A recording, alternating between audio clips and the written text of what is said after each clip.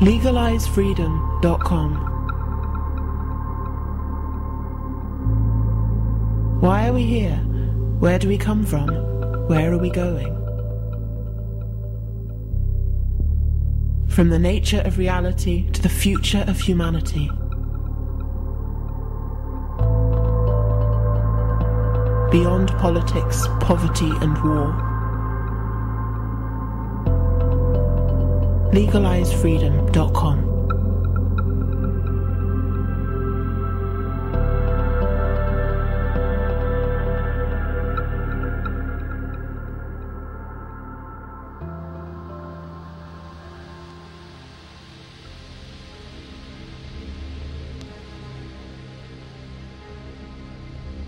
The suggestion is that the function of the brain and nervous system and sense organs is in the main eliminative and not productive.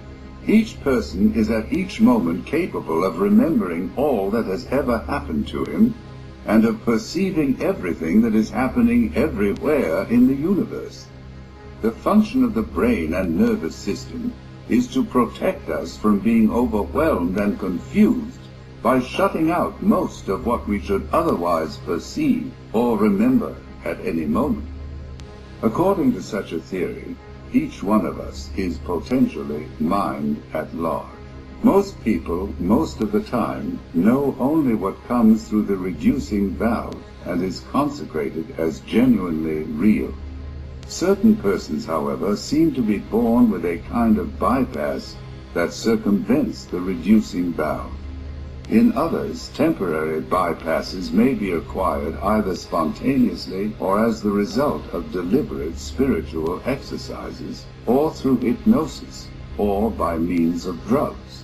Through these permanent or temporary bypasses there flows, not indeed the perception of everything that is happening everywhere in the universe, but something more than and above all something different from the carefully selected utilitarian material which our narrowed individual minds regard as a complete or at least sufficient picture of reality. In the final stage of egolessness, there is an obscure knowledge that all is in all, that all is actually each. This is as near, I take it, as a finite mind can ever come to perceiving everything that is happening everywhere in the universe.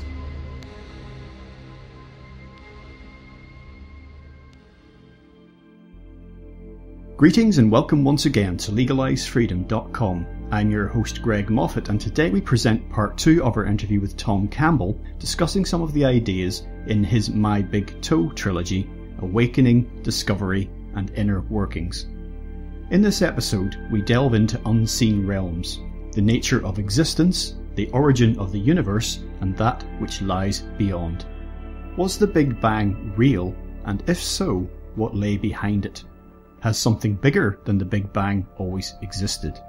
If not, can nothing exist? If nothing real can be truly infinite, where does infinity end? Are the ultimate origins of time and space themselves non-physical? Is our reality virtual, our universe a simulation? In asking these questions, the limits of human knowledge are also probed. Simply put, we can never know what we do not know. Hello and welcome, Thomas, and thank you so much for joining us once again on LegalizeFreedom.com. Well, thank you, Greg. I'm glad to be here. Thomas, today we're going to be doing very much what we did last time, which is expanding on some of the ideas in your trilogy, My Big Toe, TOE, standing for Theory of Everything. The 3 books are Awakening, Discovery, and Inner Workings. I would suggest that people get into the interview that we did previously. The link for that can be found on this interview page. Before we dive into all that, though, just do, once again, for people who are coming to this fresh, tell people a little bit about your background and your work in general. Okay, I'll keep it short since we covered all that in the first session. Sure. I'm a physicist, and I've worked as a professional. I say real world. I worked in physics in the real world. That's as opposed to academia in physics since about 19 1972 or so is when I got out of graduate school. And about the same time, 1972, I got connected with Bob Monroe, who had built a laboratory for the study of consciousness. So I've had a dual career in physics and consciousness research since 1972.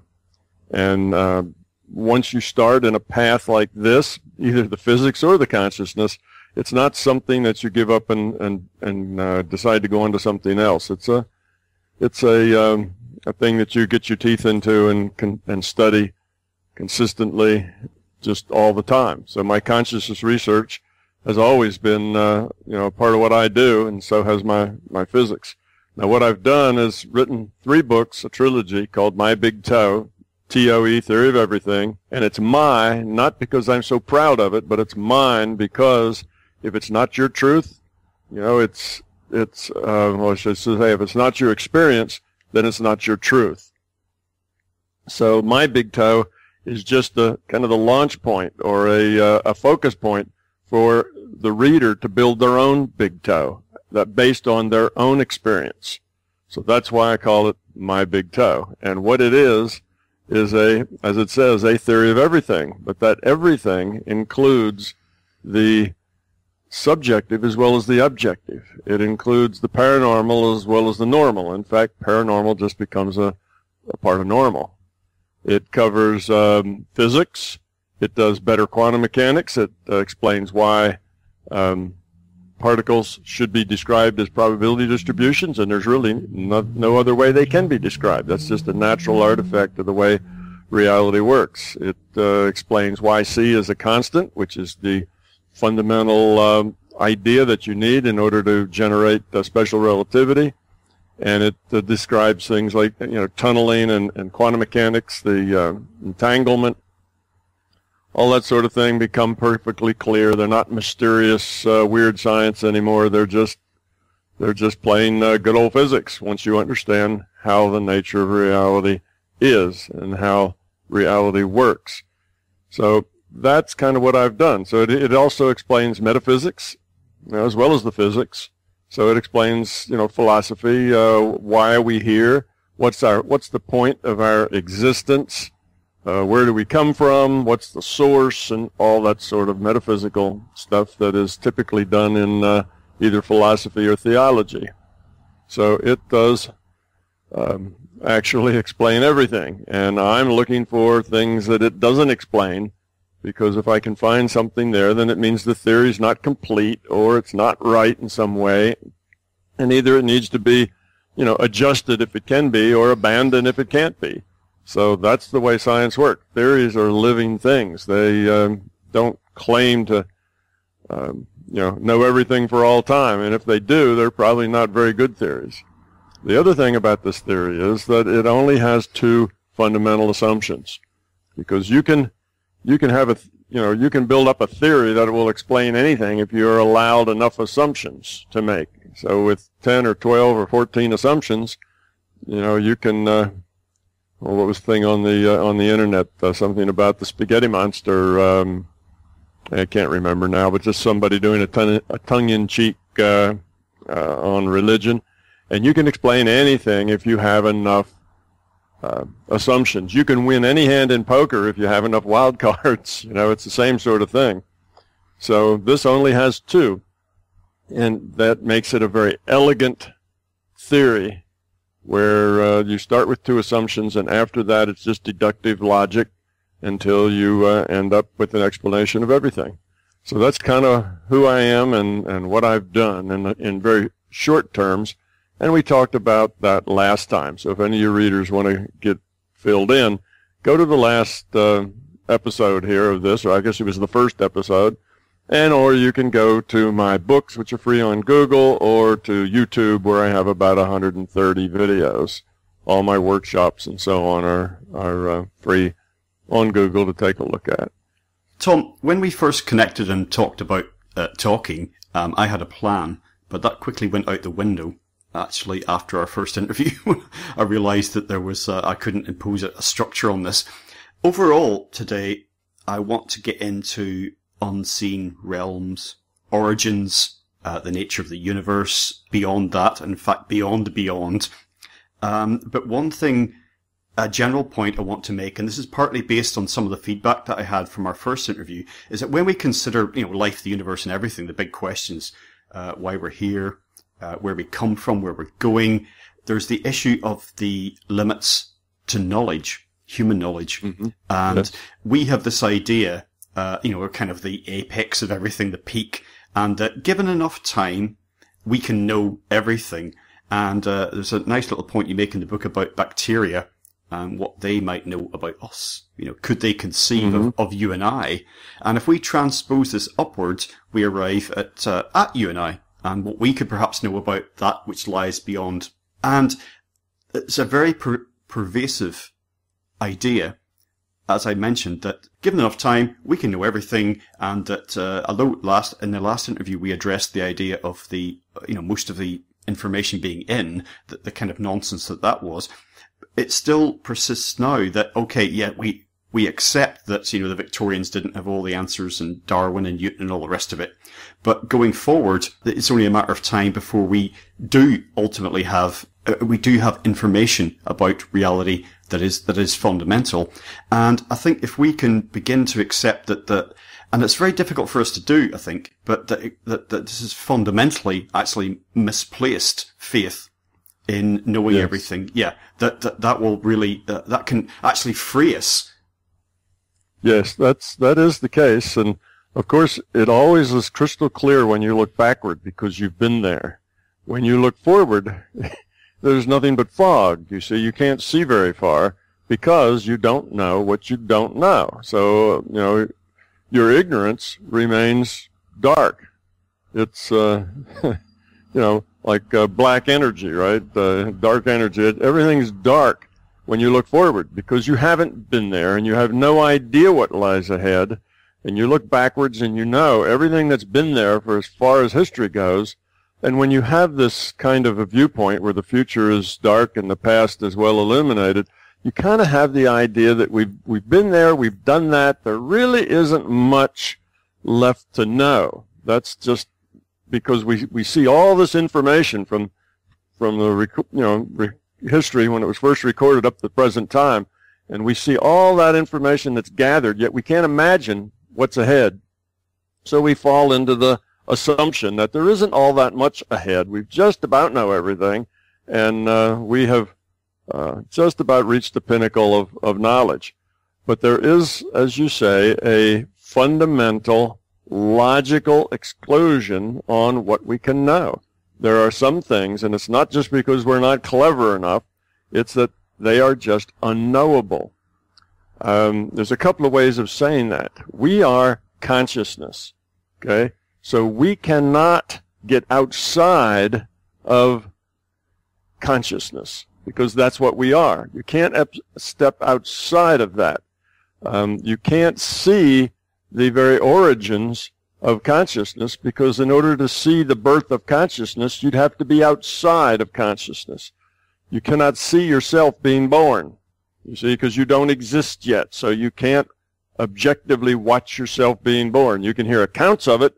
You can compare it to others. You can do that sort of thing. But you cannot know what comes and how it is you got to be at the very origin because we weren't there yet, you see. So in that case, you have to start with an assumption. You cannot just, know everything deductively from the beginning. It doesn't work that way. And yes, I have this example in my book that the bacteria in your intestine, in your small intestine, they have no idea what, nuclear fusion in the sun and the warmth that it gives here and the rain and all of that makes plants and refrigerators and trucks and tractors and all that sort of stuff all contribute to the food that those bacteria do see. And from the bacteria's viewpoint, that food is just manna from heaven. It just kind of appears and comes down the pipe. And what they do, their job is to process that food. Okay, they decompose it, pull out the various nutrients. Their job is decomposers. Now, where does that food come from? How would they know? given a bacterium with an IQ of 200, how could that bacterium know about sunshine and rain and light bulbs and refrigerators? It just can't. You see, it's just outside of its ability to understand that. So that's the way we are. We can't see the birth of consciousness because we didn't exist. We are consciousness, and we can't get outside to see that objectively. Now, we can look at telltale signs like here we are. We're conscious, so we must have existed. We do have an origin story someplace because here we are. And that doesn't mean that you kind of devolve to the idea of infinite series. That what was before that, and you get into an infinite series of explanations. Each thing doesn't know what its thing is, so there must have been something before it.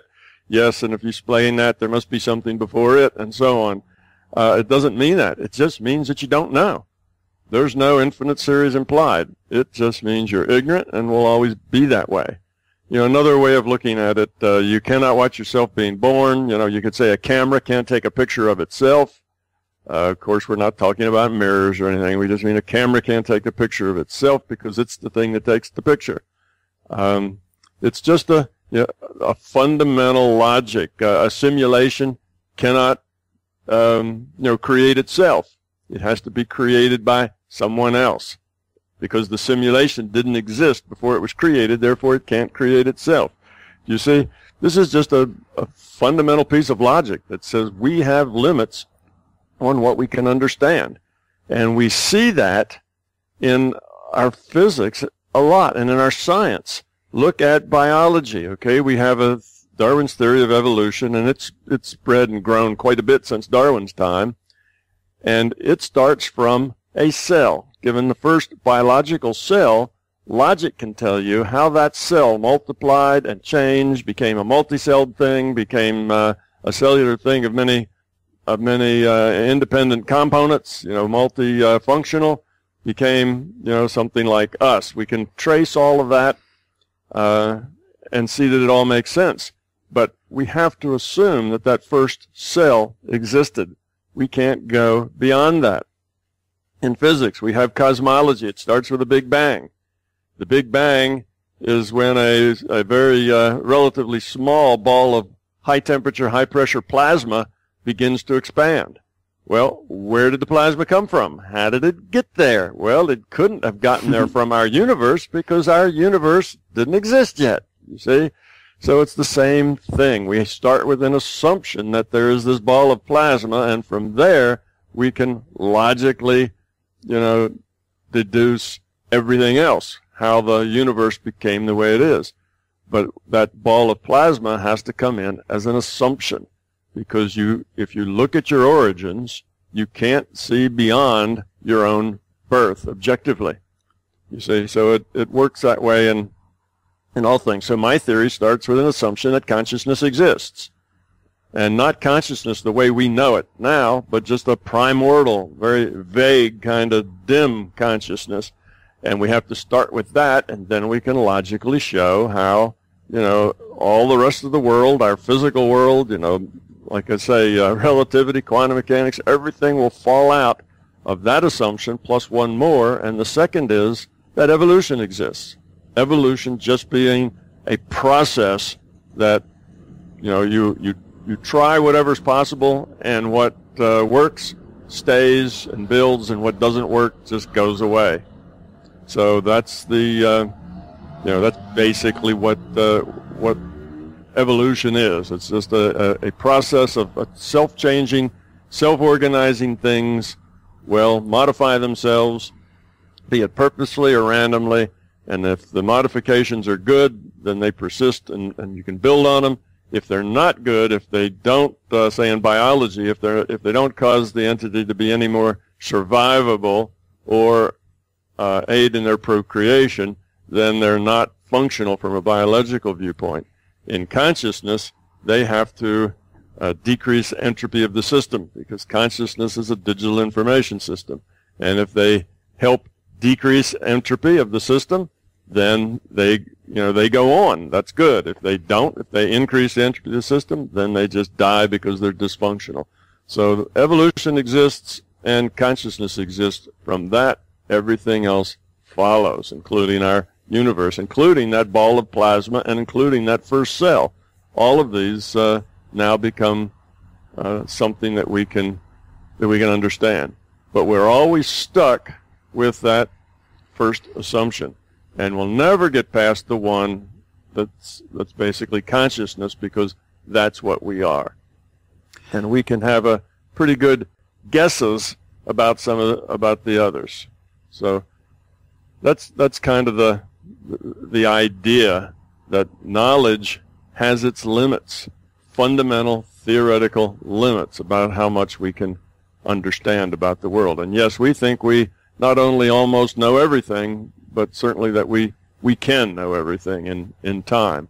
And that's just not the case. Some things are beyond our knowing.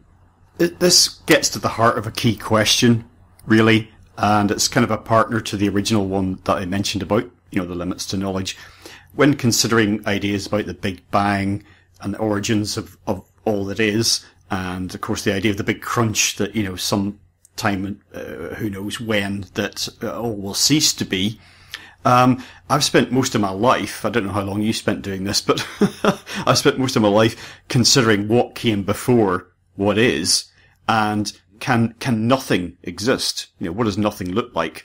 And it's only relatively recently that I've considered the idea that something has always existed. Now, as much as the idea of nothing is an assault on the intellect, the idea of something always existing, it seems to me, for most people, is probably an assault on the intellect as well. I mean, we really struggle to conceive that.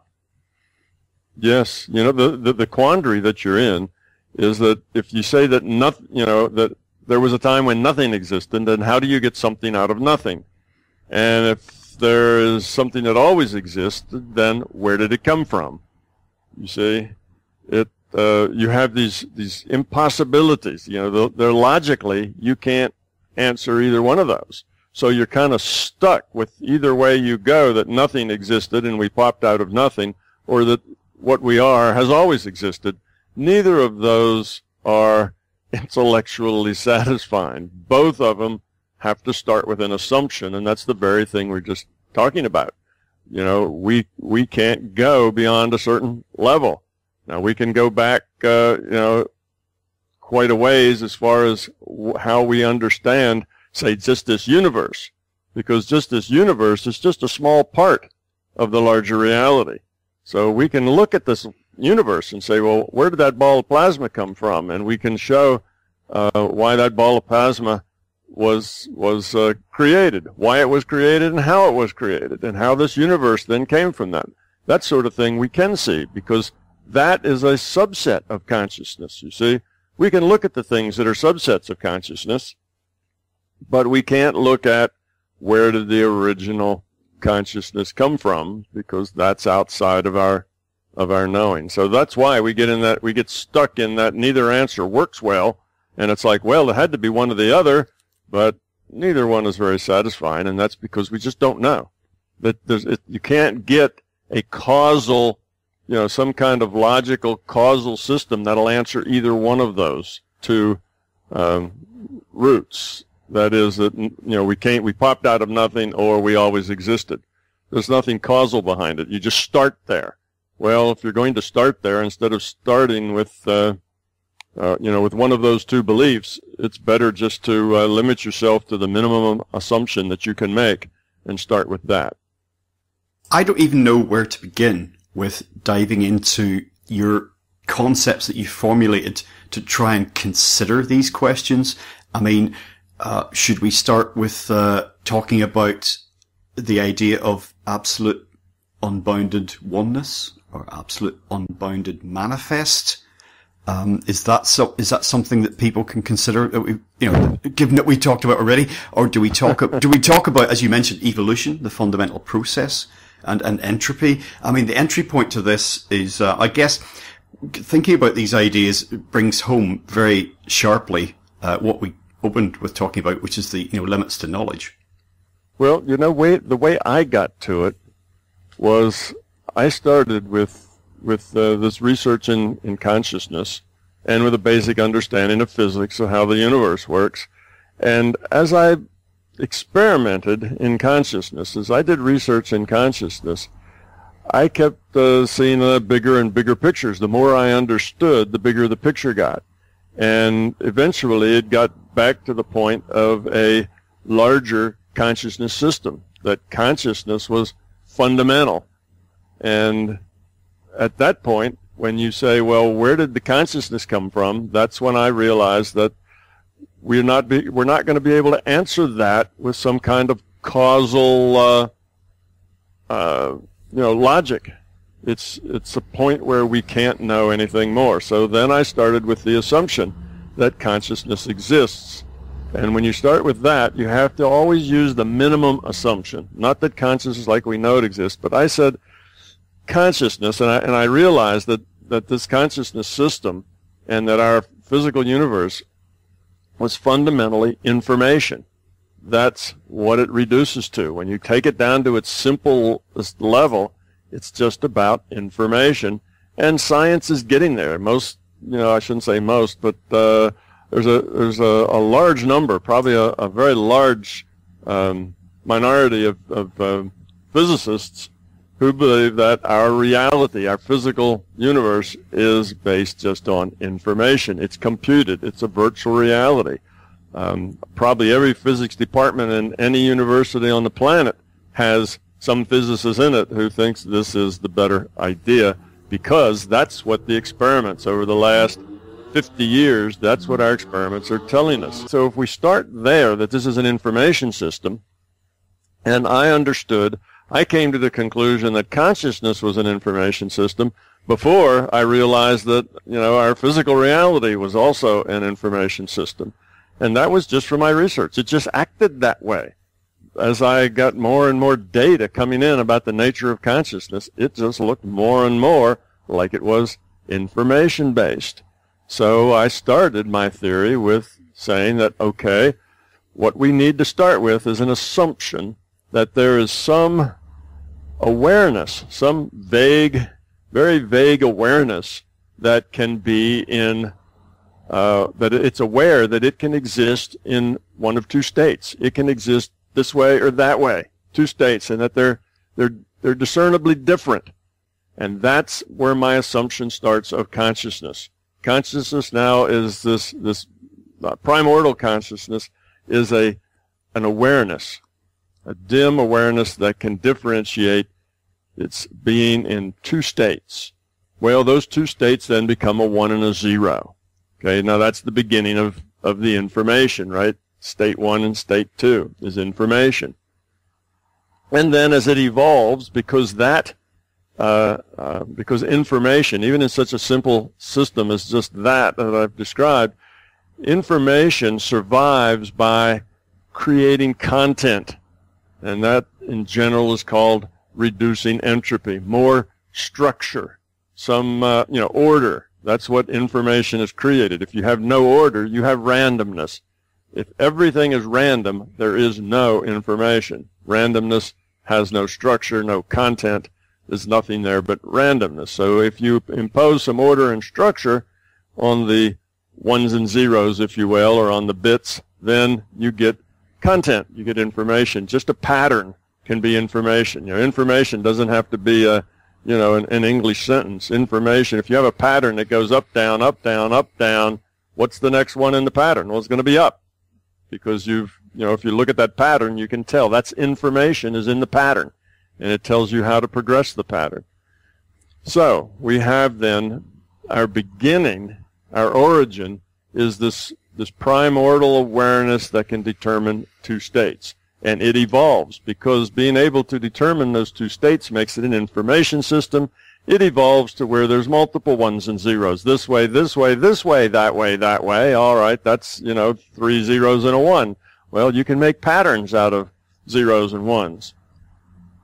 Now, also, with this assumption of consciousness, comes in as a necessary logical condition, time. Because if you have a this state and then a that state, well, you've just changed states. That's time. change defines time. So it was in this state, and now it's in that state. See, a before and after defines time. So with the assumption of this consciousness, this awareness, this vague awareness, automatically time comes in. Okay? Now, also, choice, the I have choice comes in. It can choose to be in this state or that state. Okay? If you have choice, you have free will. If there's no free will, there's no choice. So all of these, the free will, the time, both piggyback on the assumption of consciousness, because consciousness, free will, and choice are all logically necessary for each other. In order to have any one of them, you have to have the other two. And so we start with this system, and as it evolves into multiple ones and zeros in its consciousness, now if you want to say it's in its mind, it's in thought space. We're not in any kind of three-dimensional space. This is just a non-physical space, if you will. Okay, so then it evolves, and it evolves patterns and patterns of patterns, and eventually all of this information and content that it's evolving, the structure, it realizes that there is another way to evolve, give a whole new dimension in its ability to construct information, patterns, and structure, and that is regular time. Now, we had kind of primordial time that's just defined by change. But if you can change states from a 1 to a 0, then you can change them back. You can go 1, 0, 1, 0, 1, 0, and that turns out to be a metronome. That's the timepiece. So that's the first clock, if you will. Just a piece of this system. Now we have many ones and zeros, and you just take a piece of it and you oscillate it regularly so that you now have regular time. And suddenly, besides patterns, you have sequences of patterns. You see? That's another whole dimension in which this system can now build structure. So regular time, then, is a technology created by consciousness to help it evolve. It evolves by decreasing its entropy. So that's kind of where we're going. Now the next step is, and it's the same step that we've seen in biology and other places, and that is we have this monolithic thing now, this consciousness. It's one big lump of consciousness, and it has just created time. It has lots of patterns and patterns of patterns and sequences of patterns, and it realizes that it's kind of limited as one thing. If there were two such things, they could interact because both would have free will, and there'd really be no telling exactly how it would interact because you'd have two things with free will interacting with each other. So it splits, just like that single cell thing did in our biology. It needed to reduce its entropy as well because it was limited what you can do with one cell. So eventually, evolution would have it. It splits. And now there's a two-celled thing, a multi-celled creature, and it splits again. And you have lots of two-celled or three-celled, and then 10-celled, and then 100-celled, and you build up these things that are multi-celled. And then the next big evolutionary break is that these multi-celled creatures start to what is it called in biology? They start to specialize. And now you have specialized groups of cells, such as the locomotion part, the digestion part, the defense part, all of these things. And then there's some part that kind of controls everything, keeps it coordinated part. So we have now these differentiated cells that are specialized, and that is where we are. You know, we're one of those, right? All the mammals and most of the frogs and reptiles and jellyfish are all have specialized parts that do various things. So then that was another big step up in reduction of entropy. The kind of things, the kind of critters, the kind of information that can come out of that is vast compared to just a single monolithic thing. So consciousness did the same thing. It realized through its evolution that if it split, when I say it realized, I don't necessarily mean that this was an intellectual process at this point. It's just evolution. Just using words like it realized, just like you might say that first cell realized that it should split. Not that the cell's thinking about it and decided it was a good idea, but just that evolution, tries everything that's possible, and the winners keep going. Well, this is the same way. We're just talking about evolution now. So it breaks into pieces, and then it breaks into more pieces. And now there's lots of individuated units of consciousness all interacting with each other. And the novelty, the ability to lower entropy just suddenly grew immensely from that. And that's what we are. We are an individuated unit of consciousness. Now, we needed to reduce our entropy as a system because that's how we survive. If our entropy starts to increase, that means our system now is taking information, turning it into randomness, and the system is dying. And if that continues, the system goes completely random, then the system is dead. It no longer exists as information. So this information system is aware, and it needs to survive, and it does that by lowering its entropy. That's why we have this pattern. Same thing for the biological cells. You see, same kind of situation. Now, it's not just magic that these two situations are the same. You'll find out that this whole thing is a process fractal. Now, you've heard of geometric fractals, where you take a little geometric shape or a little geometric equation line, and you start building on it. You start with a triangle. You put other kinds of triangles on each face of that triangle, and then other triangles on their faces, and so on. You keep building it up just out of this simple geometric shape, and you can end up with very, very complex and intricate designs, very complicated things that really have no end. You can just keep building on them and building on them. Well, evolution is a process, not a geometric shape. And evolution is a process such that the output, what evolves and stays, gets fed into the input, evolves more. So it's a process where the output feeds back into the input and creates a new output. That new output goes back and evolves more, which means you put it back into the input of this engine of evolution that takes place. So when you have that, you end up with a process fractal, not a geometric fractal. And process fractals work the same way. So we end up seeing these processes repeated over and over again throughout nature. We see the result of a process fractal. All right, I've kind of jumped around a little bit, but let me do one last step. So now we have all these individuated units of consciousness interacting with each other, and they evolved a way to communicate, okay, some sort of communications protocol. That's called a rule set. It has a rule set. So they can interact within this rule set. Once you have a rule set, that's what defines a virtual reality. A virtual reality is basically information that operates within a rule set. That's the virtual reality. Take World of Warcraft. Okay, there's a rule set that says how the elves and the monsters and the barbarians and everybody else, what they can do and how they interact. Rule sets basically define energy exchanges, how anything can interact. So within that rule set, then your elf and the barbarian move around. They interact with each other. They interact with the landscape, and with whatever is there.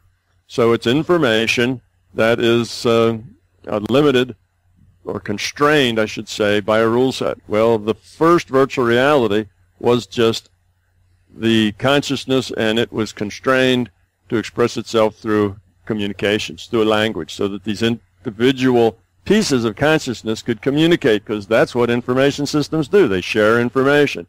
They pass it back and forth. But this is a very slow way to lower entropy, just passing information back. Imagine you're in a chat room with 100,000 other people and there are no rules, just that you can chat. Okay, now you're supposed to grow and learn from this. Well, how do you do that? You don't know. You don't have any context, you see, from the messages. There's no continuity. Everybody can connect or disconnect and say anything they want, true or not true. So it's just a jumble of information without context. What was needed was a different kind of virtual reality that had more rules, a tighter rule set that would create context. What they needed was a good schoolhouse so that these individuated units of consciousness could interact with a tighter rule set that provided feedback for their learning. So now it wasn't just calm going back and forth, but they could see the results of the things they did. How did it affect others? They'd get that back as feedback. And how did what others said affect them? And all of this would be a multiplayer game, and that's why we have this virtual reality. So what happened is that this larger consciousness system, which had been evolving and was quite a ways along now with all its individuated units of consciousness, needed a tighter rule set virtual reality.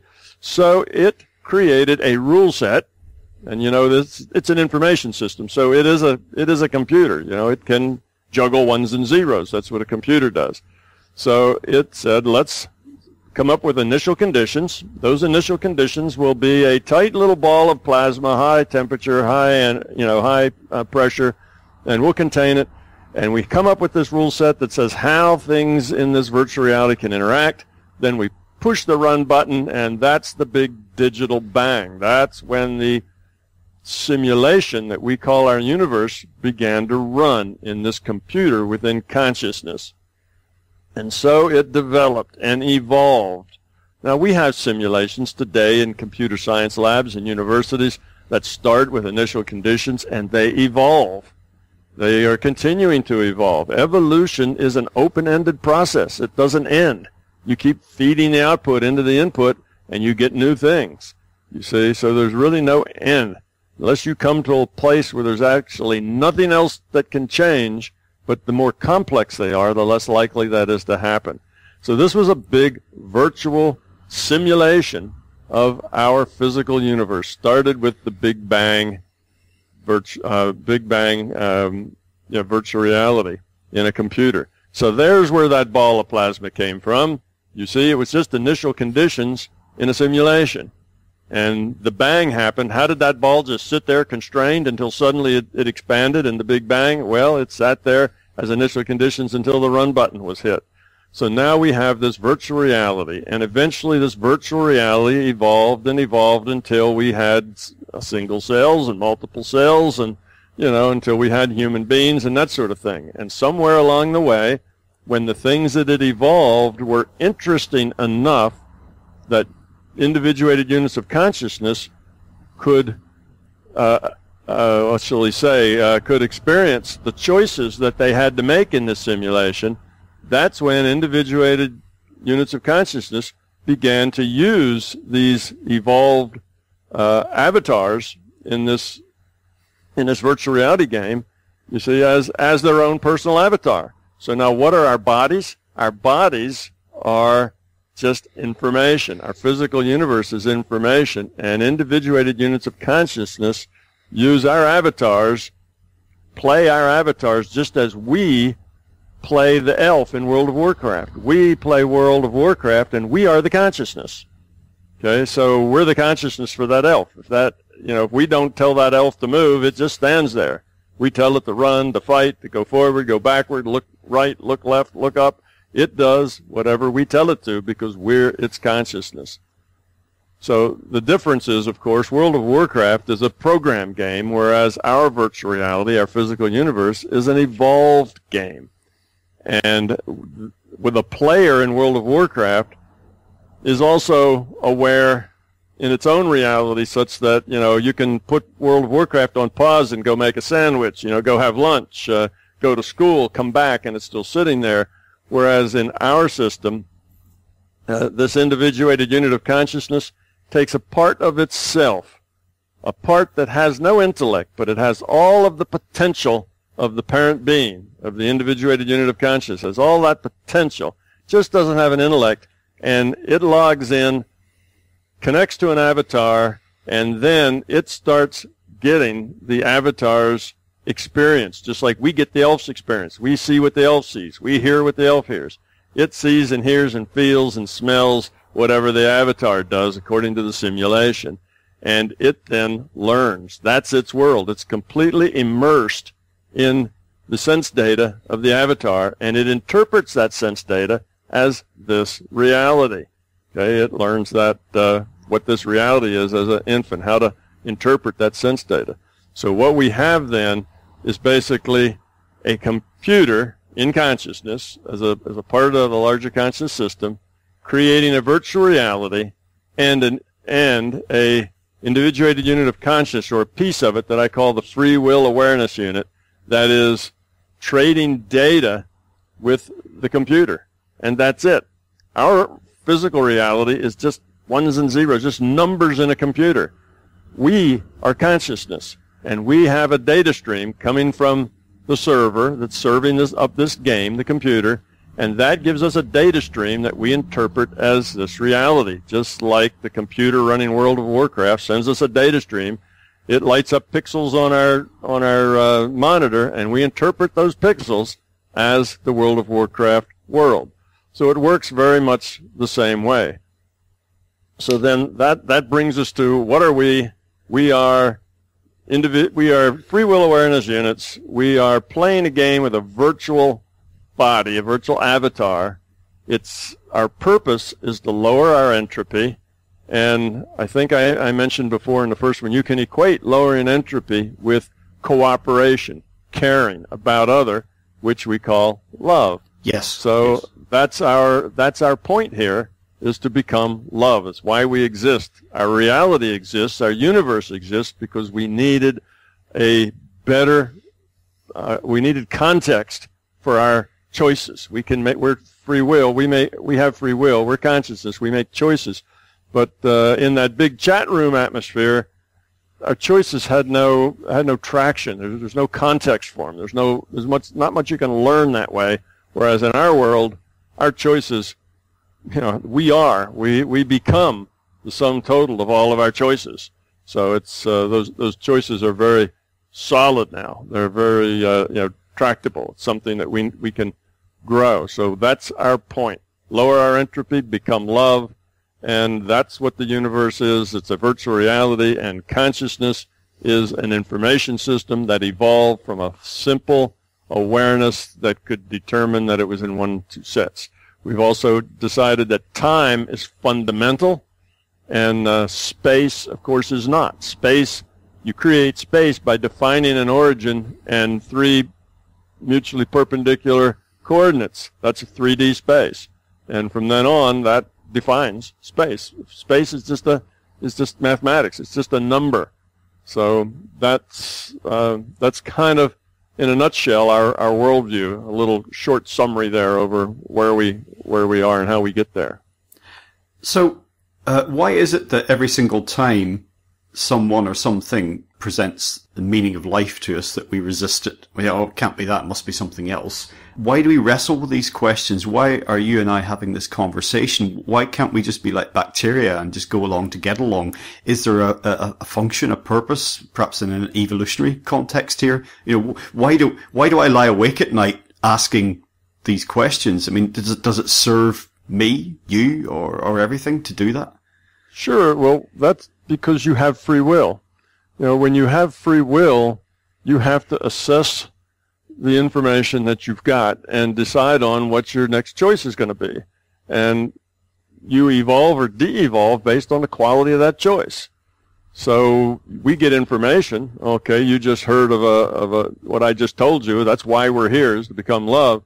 But for you to use that, you have to be able to, make choices based on that. You have to be willing to do that. And maybe you're not willing yet, because that's a possibility. You say that could be that way, but maybe it's some other way. I don't know yet. So that's the nature of free will, that it needs to gather information to make its best choice. And it never has all the information it needs.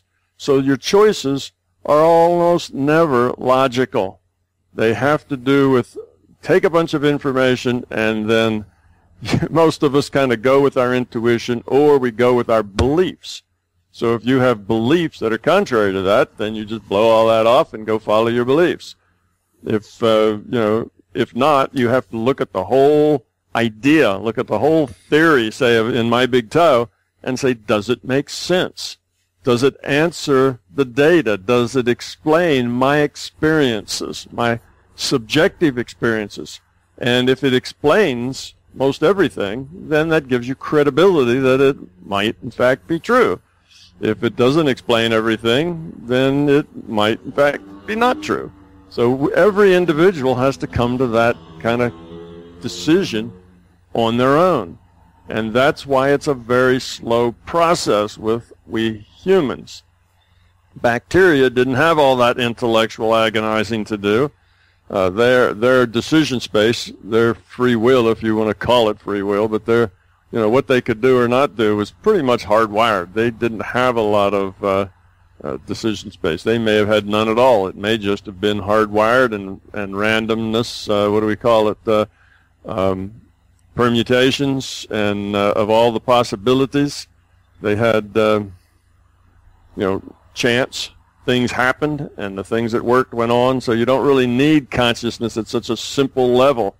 All you need is a process that moves on. But when we get up to humans and other things, humans aren't the only ones that are conscious. Dogs and cats and bumblebees and all sorts of things have consciousness, just at different levels.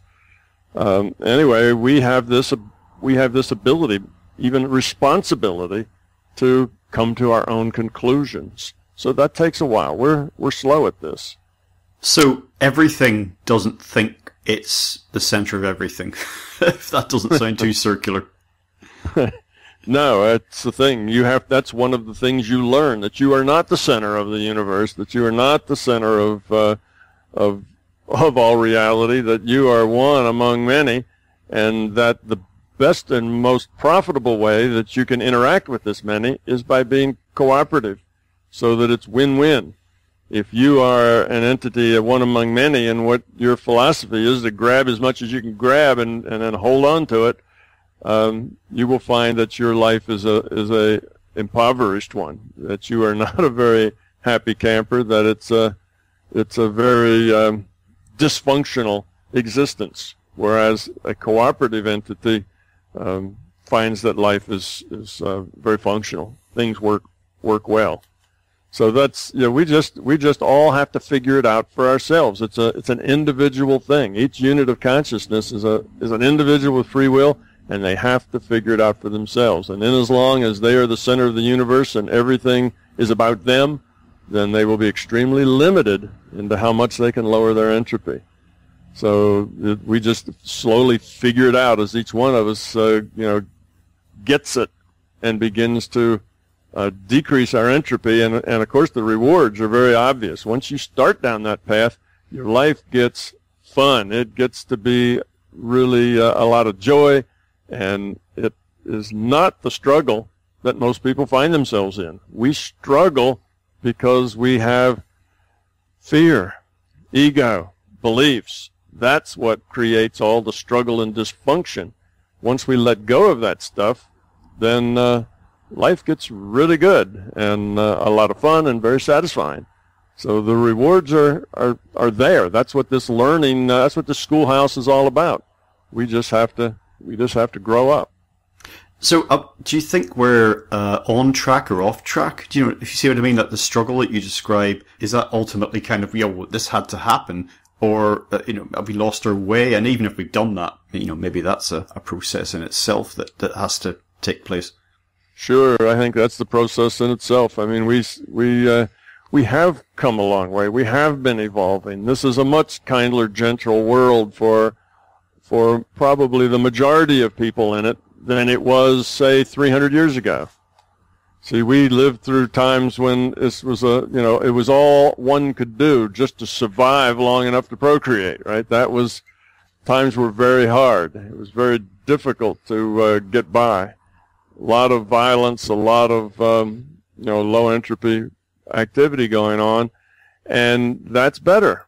It's not it's not that way anymore for a large part of our population. So that's progress. We're making progress, but at the same time, just dial in any news station or read the paper, and you will see that we have a long, long way to go. This society is not exactly built on love and caring about others.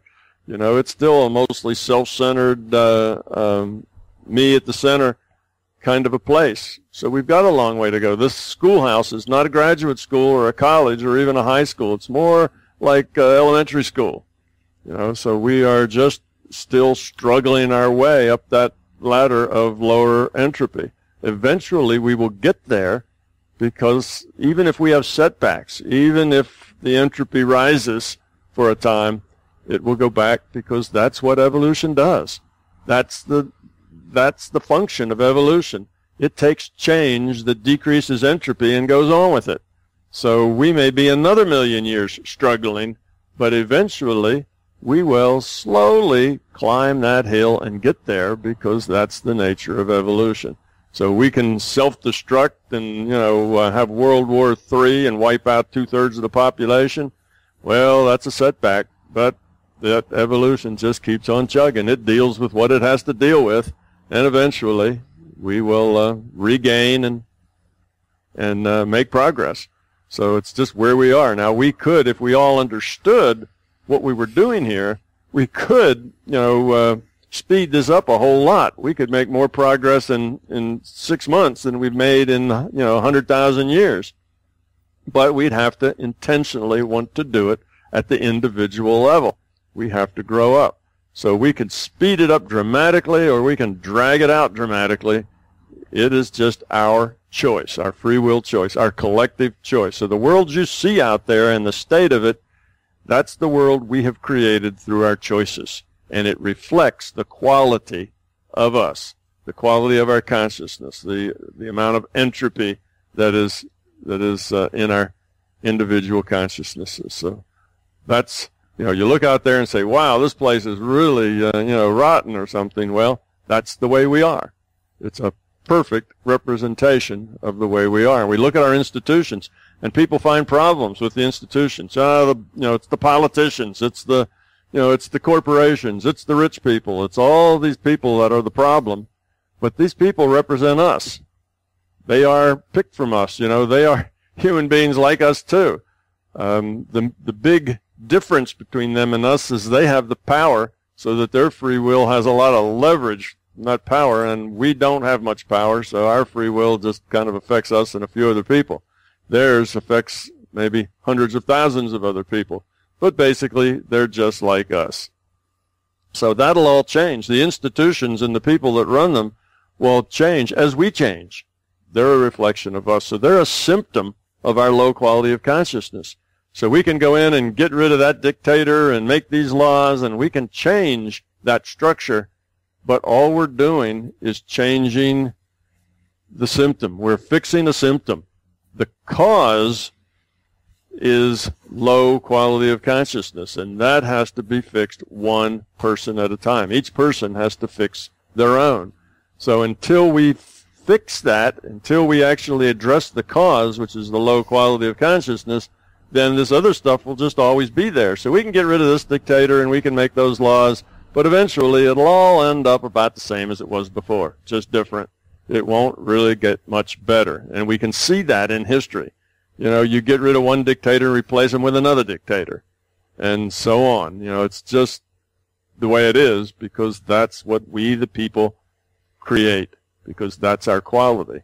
So if we get rid of the fear, get rid of the ego, get rid of the beliefs, then those institutions and power structures would become more representative of us, and they would be kinder and gentler, just as we become kinder and gentler. So we need to focus on the cause, not on the symptoms. We need to actually do both, try to fix the symptoms and fix the cause together. But if we just fix symptoms, it'll be a short-term solution and not a long-term solution. I guess this is where the idea of evil comes from, Watico, as the Native Americans call it. It's actually, we're reflecting back on ourselves, aren't we, really? Sort of. Yes. The reason you have evil is that you have free will. You get to make choices, and you can make bad choices, and you can continue to make bad choices, and that's, the difference between good and bad is that good is something that decreases the entropy of the individual and the system, and bad is something that increases it, and that evil is, very high entropy, and good is low entropy. So that's the difference. And you have free will. You can't say, well, everybody has free will as long as they do what I want. That's not free will. It's everybody has free will, period, so they can de-evolve and become a part of the problem, have a high entropy, become evil, or they can evolve positively and become part of the solution, or they can just muddle around in the middle doing a little bit of each and stay a part of the problem. I love the idea that stems from your, how can I put it, I want to say worldview, that sounds too small, but your overall concepts that we mentioned earlier about us not being the center of everything. It really changes the context, doesn't it? About, what we're doing and why we're doing it. That if the sun goes supernova and burns out and the earth is reduced to ashes, that it isn't the end of everything. And if we had that humility that would come from that thought, I don't know, but it would put everything in perspective, I think, really. And that if we are just a little, pinhead somewhere in a process, as opposed to being what it's all about, that in itself, I think, would change a lot of things about how we see ourselves and the bigger picture, how we interact with each other and everything that is. Yes, absolutely. I think so too. We're important, each and every one of us. We are a piece of this consciousness system. And as such, we have, like in all fractal situations, the pieces have the content of the whole. So we have the ability, we have the fundamental potential of the whole within us. So we evolve. As we evolve, it evolves. We are its strategy for evolution. So here we are, all these little pieces in this virtual reality making choices, and those choices either lower our entropy or raise it. Every time our entropy is lowered and we evolve, our quality of consciousness becomes greater. The system, the larger consciousness system, has a decrease in entropy too, because we're it, it's us, we evolve, it evolves. So we are a very important part of this system in that we are, a part of its strategy to survive, to continue evolving. So we are very important. We're not just little throwaway, items in a huge picture. We're very important to the working and the survival of the entire system. So that makes us, sound important. On the other hand, we're not the only virtual reality universe. There are others. And, we are immortal consciousness. Our virtual bodies, our avatars, of course, they just, they get old and die because that's what the rule set says happens. So they go, and then we go get another avatar. And then when that one dies, we go get another avatar. So we just keep going round and round doing our job of lowering entropy, and the system keeps on chugging because we succeed. So that's the idea. Now, this is a virtual reality with our physical universe. So if our physical universe burns up because the sun explodes, or because, we explode it with, our chemicals and our pollution, and, we kill everything ourselves, this is a virtual reality. You can always go back to the last time it was working well and start over there. You see, you can always, develop another virtual reality. So it's not like death or, what happens here physically has a real major fundamental importance. It doesn't. Death is insignificant in a big picture. And this, the fact that the sun will blow up one day and this universe will all end up as hydrogen gas and elementary particles is just no big deal. It's just a virtual reality game, and it can always be restarted. It can always be started over, at any particular place or point or time. You can branch from it. Digital systems are highly flexible. So we shouldn't take ourselves quite so seriously in one way, because we are immortal pieces of consciousness, not bodies. And we should take ourselves seriously in that we've got a job to do here. We are supposed to be lowering our entropy. If not, we're not, kind of doing our part for the system that we're a part of. So that kind of puts us in perspective. And suddenly the physical becomes not all that important in the big picture view. And, whether or not we're making good choices becomes very important in that big picture view. So I wonder why we want to make it, I know I alluded to this in a couple of my previous points, but why we want to make it all so tawdry, and why some people want to portray, for example, what, your ideas in religious terms and just sort of like dismiss it. Why is it we seem so desperate to be, to be not transcendent? Well, that's in psychology they call that cognitive dissonance. When you've invested in an idea and an approach, when you're invested in your beliefs, and you don't want to hear anything different.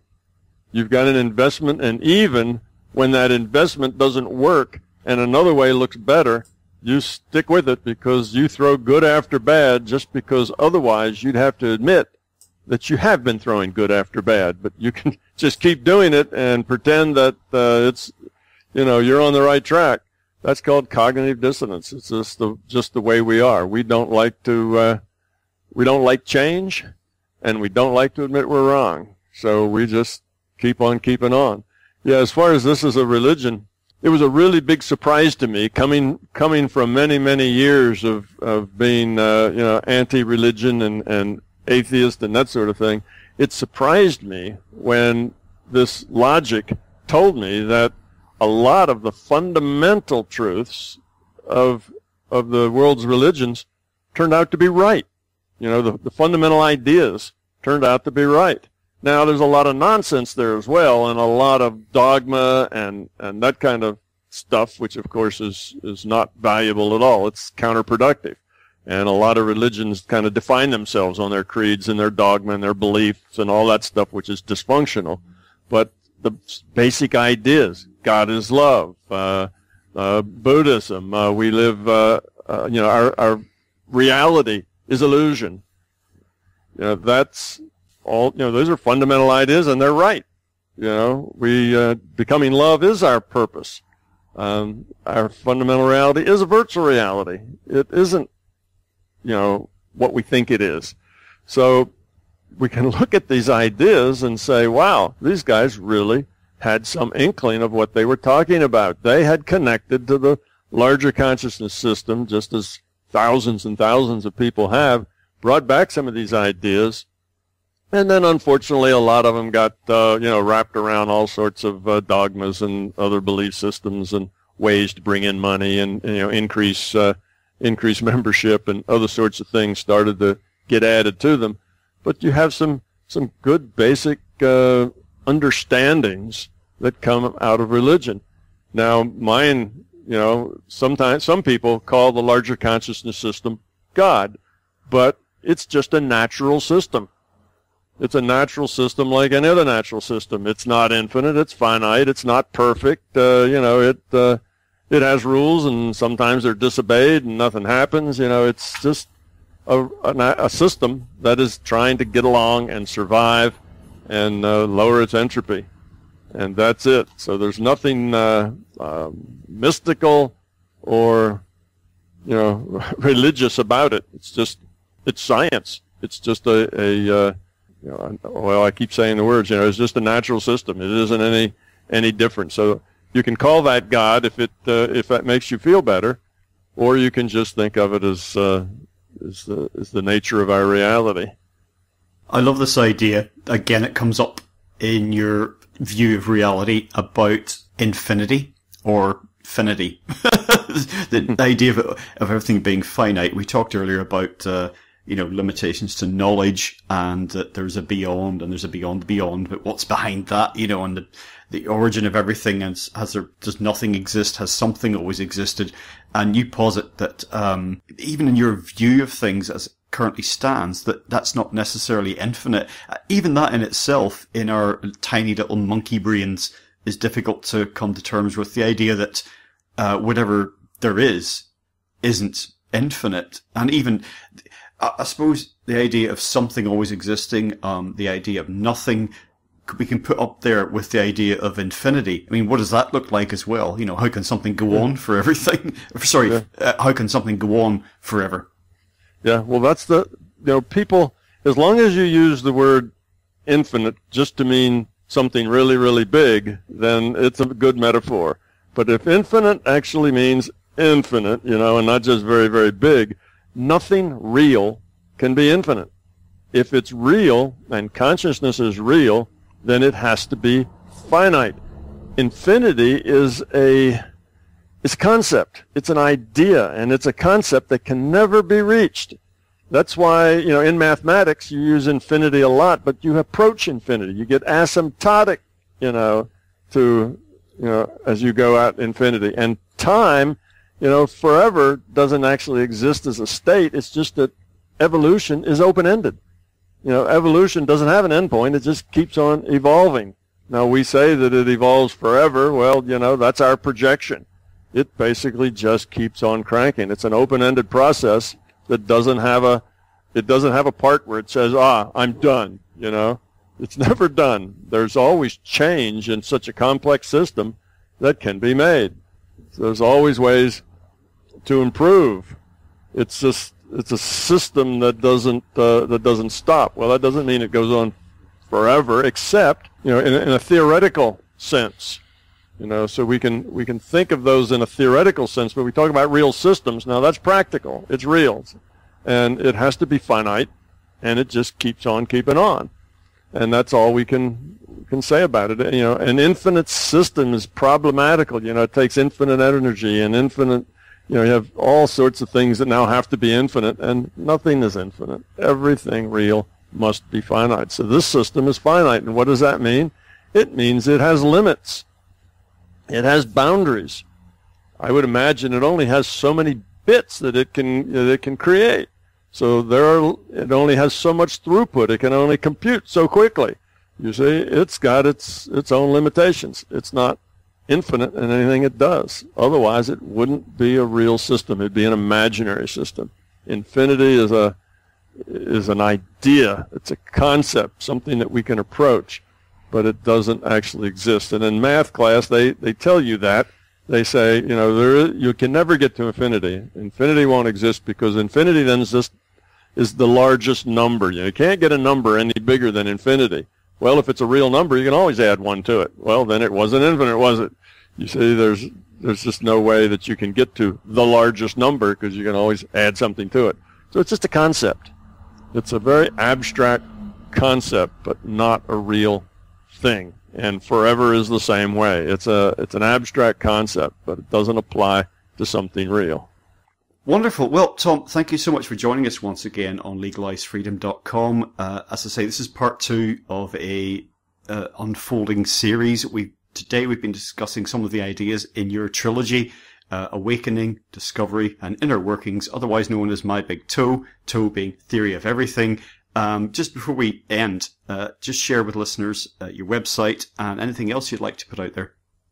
Okay. If you are interested in what we're talking about, you can find more on the subject several places. One would be a good place to start would be my website, which is www.mybigtoe.com. The other, and from there, I guess you can get to the YouTube site, which is www.youtube.com/TWCJR44.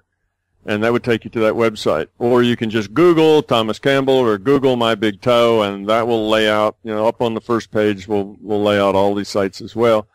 If you want to know where I might be giving talks, you can go to MBT Events. That's www.mbtevents.com. So those are the places. The books are for free on Google Books, and that's where you can find out more. And more stuff goes up all the time. There's many interviews. I got I just did a big workshop in Marseille, France, that should be coming up on YouTube in maybe a couple of months. So stuff keeps changing, and more stuff keeps coming up. So come join us at any of these sites. Oh, one other.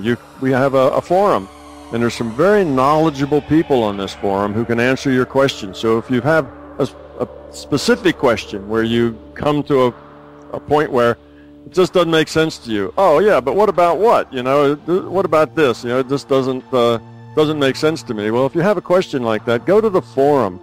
That's at on the website. You'll either see forum or discussion group or something like that. Click in there and sign up, and you'll get your questions answered there very expertly. Wonderful. Well, thank you once again, Tom, for joining us today on LegalizeFreedom.com. My pleasure, Greg. Well, folks, that's it for another week. As ever, thank you so much for listening. If you enjoyed the show, please check out the website. That's LegalizeFreedom.com, legalize-freedom.com, where you'll find an archive of programs offering alternative views on a wide range of topics, including world affairs, politics and economics, science and technology, religion and spirituality, conspiracy, and alternative history. You can also browse and buy a range of books and DVDs from our guests, and if you're feeling generous, make a donation to help keep the site up and running. Until next time, I'm Greg Moffat, and you've been listening to LegalizeFreedom.com.